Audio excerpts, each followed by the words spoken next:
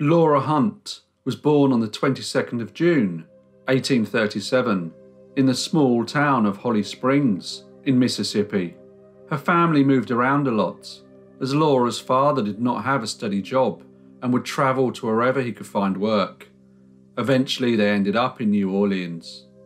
She was a very pretty girl with a charming nature, and in 1853, when she was 16 years old, she married a gentleman named William Stone, who worked as an alcohol dealer. He was 20 years older than Laura, but a year later, in 1854, he died, leaving Laura a 17-year-old widow. Following her husband's death, Laura enrolled in a school to train to become a teacher. Before she finished her studies, she married again, this time to a man named Thomas Grayson. However, he proved to be a poor choice of husband. He would often drink and was sometimes violent. Within 6 months of getting married, Laura had had enough and started divorce proceedings. Along with her mother, she left Mississippi and set up home in California, settling in San Francisco. They stayed there for a short time before moving on to Shasta, where Laura met the county sheriff named William Fair. Again, he was significantly older than her, but he was a very respectable and charming gentleman who worked as an attorney. They married, and Laura gave birth to a daughter, who they named Lillian Lorraine. William decided it would be better for his wife and child if they all lived in San Francisco. They moved to the city, but life there was not quite as easy as he had imagined. He found it hard to establish his practice. His income diminished, and it became increasingly more difficult to provide for his family. William Fair committed suicide in December 1861. Laura was now 24 years old and had been married 3 times, twice widowed and once divorced. William did not leave a fortune in his will, but with the money she inherited, she moved to Sacramento, where she purchased a boarding house, which she planned to run with the assistance of her mother. Unbeknown to Laura, Sacramento did not have many visitors at the time, as the state government was in recess. She struggled to make any money, and faced with large debts, she was left with little choice other than to find a job. She landed a role as an actress at the McGuire Opera House in San Francisco. She was by all accounts a very good actress, but when the production finished, she decided not to continue with her acting career and instead left California and headed to Nevada, where she opened a boarding house in Virginia City. Her arrival coincided with a large discovery of silver ore located under the eastern slope of Mount Davidson, close to Virginia City.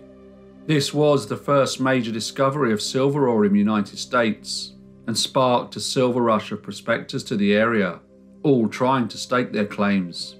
As the mining camps started to grow, the city became a bustling commercial centre.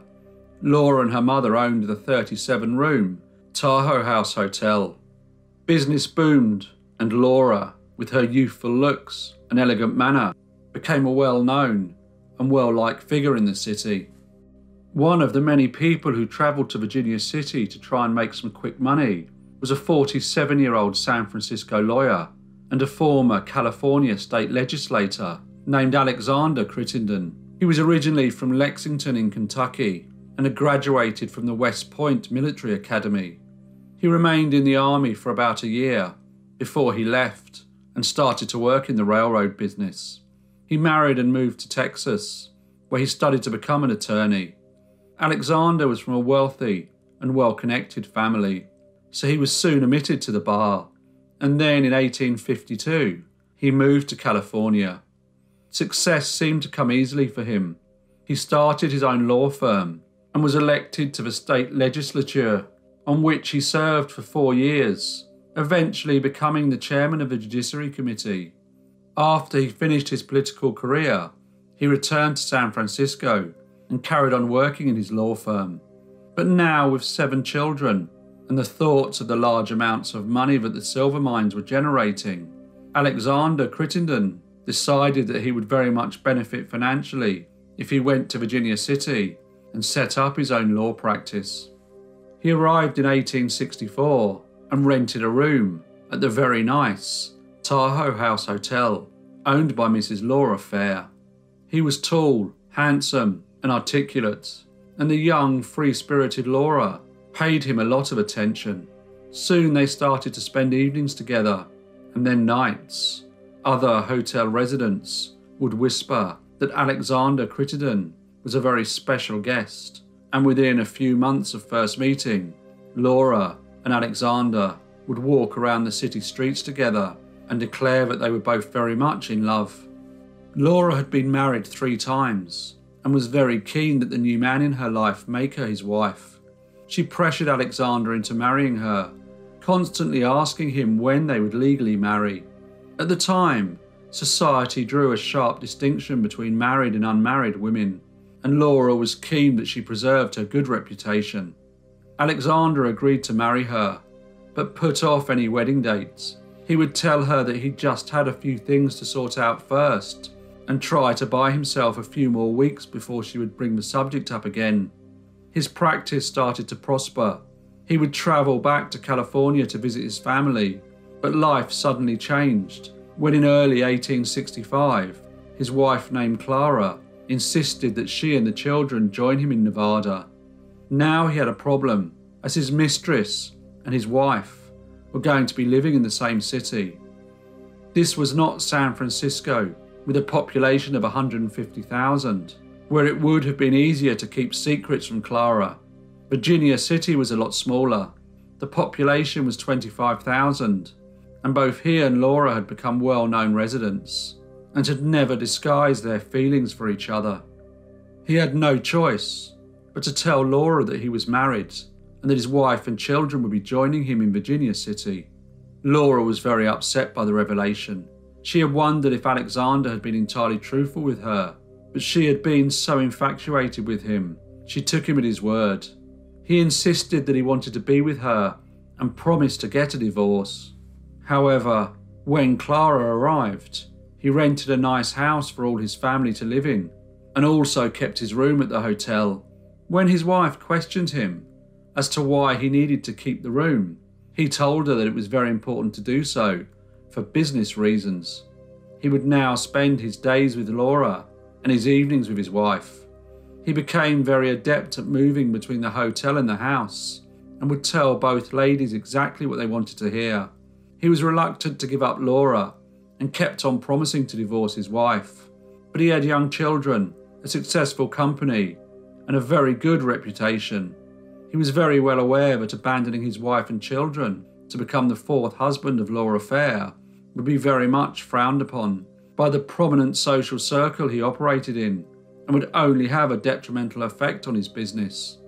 For the next 5 years, Alexander managed to keep his mistress and his wife apart, while Laura would keep on asking when he was going to divorce and marry her. It seemed that Clara Crittenden was unaware of her husband's infidelity.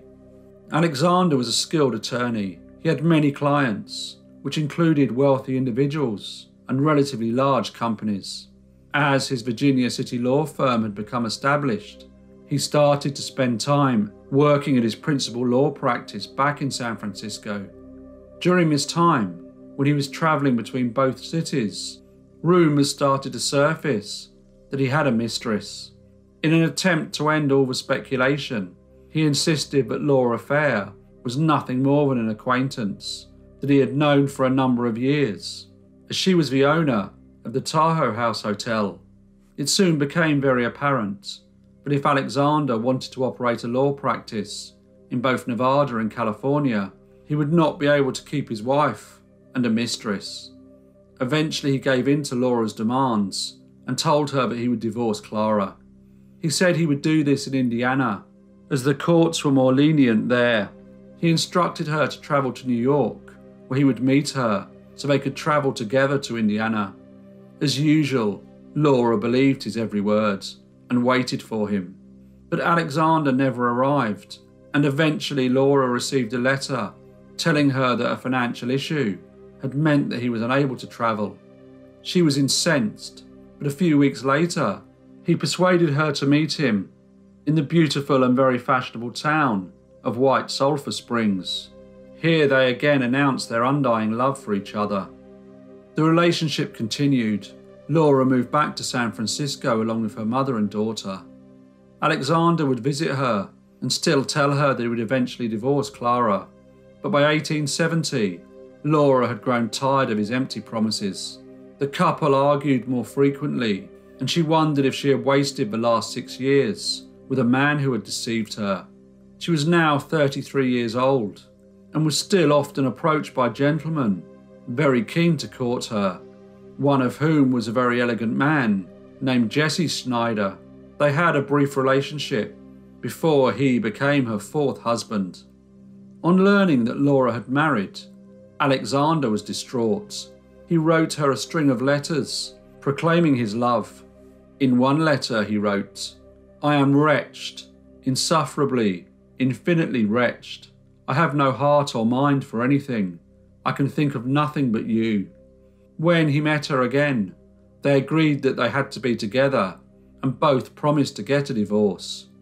Laura's divorce was finalised on the 5th of October 1870, and now she was convinced that at last she would be with the man she loved. She sold some of her furniture and prepared herself to move to Alexander's house. She was aware that his wife Clara and the children had been sent east, and she presumed that that was in order for her to come to terms with the divorce. But Alexander Crittenden was not going to divorce his wife. In fact, he had not even discussed any such thing with her, and when Laura learnt that Clara would soon be returning from her trip and her husband was going to meet her, she was enraged. She went to Kearney Street and asked a gunsmith to exchange the Colt revolver she owned for a smaller and more modern 4-barrel pistol, one that could easily be concealed in a lady's bag. She learned that Clara and the 3 children who had accompanied her on the trip would be returning on November the 3rd and arriving at the railway station in Oakland. When the day came, Laura dressed herself completely in black, including a veil to cover her face, and slipped the newly acquired pistol into her bag. She then took a boat to Oakland, where she patiently waited for the train to arrive. She noticed Alexander sitting nearby. If he saw her, he would have no idea of who this mysterious lady was. She did not look out of place, as at the time many women who had been recently widowed would wear black dresses and a full-length black veil when out in public places. When the train pulled up at the station, Clara Crittenden and the 3 children disembarked, and Alexander walked towards them. Laura noticed that everything seemed normal. Clara took his arm and they made their way to Oakland Pier to board the ferry boat to take them back to San Francisco. Obscured behind her veil, Laura sat close by and carefully observed the couple. Then suddenly, just as the boat was leaving the port, she walked over to Alexander. When he saw the strange veiled lady approach, he stood up. As she got closer, she took the pistol from her bag and shot him once in the chest. Then she calmly walked away. Alexander fell to the floor. The crew of the boat rushed to his aid. Another went to Laura, who was by now sitting down and was quite still and not making a sound. The crew member disarmed her, and when the boat arrived in San Francisco, Laura Fair was placed under arrest. She did not deny shooting the unarmed gentleman on the boat. She simply said that the man had ruined her life and the life of her daughter, and she had intended to kill him. Alexander Crittenden was not in fact dead.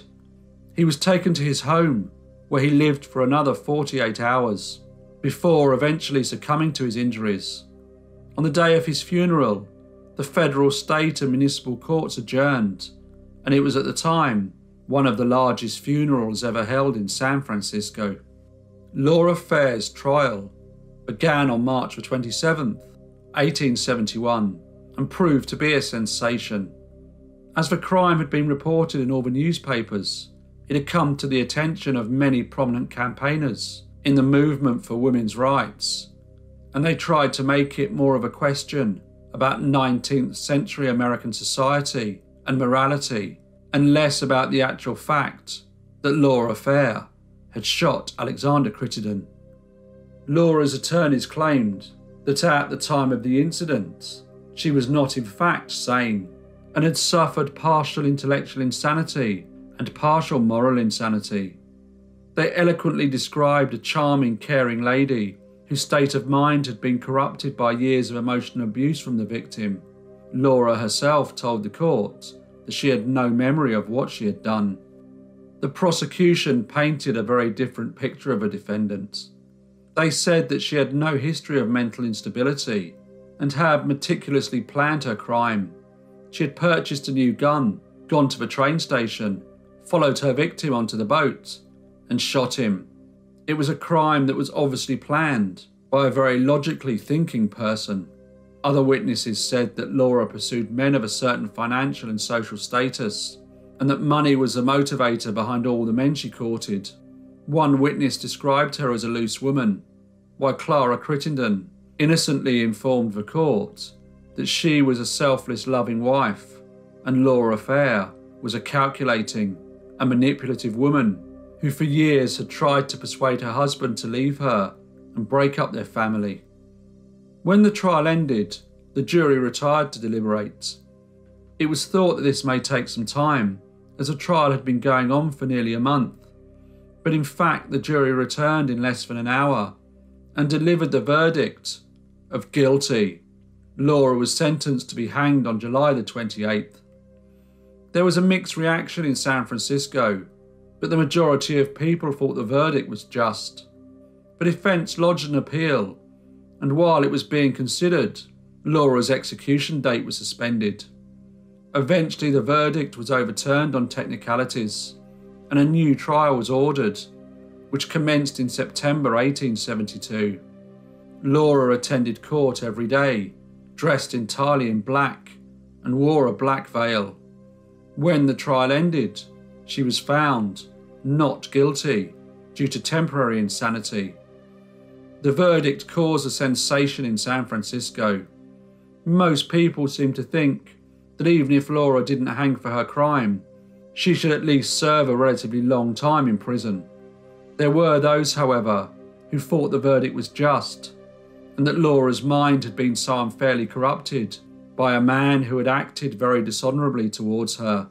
Now a free woman, Laura continued to live in San Francisco, and as time passed, she became a far less prominent figure and could walk into the city without being noticed. She died on the 19th of October, 1919, aged 82. Hello everyone. Some of you may have noticed that today's video didn't have an introduction or the boom sound when going from different parts of the story, such as when transitioning from the background to the crime. I get lots of comments on the boom sound. Some say they really like it, but other people say they consider it unnecessary. Any comments you may have on the format of today's video, or whether you'd like me to bring back the boom, really would be appreciated. Thank you so much for listening, and I hope to see you in the next brief case.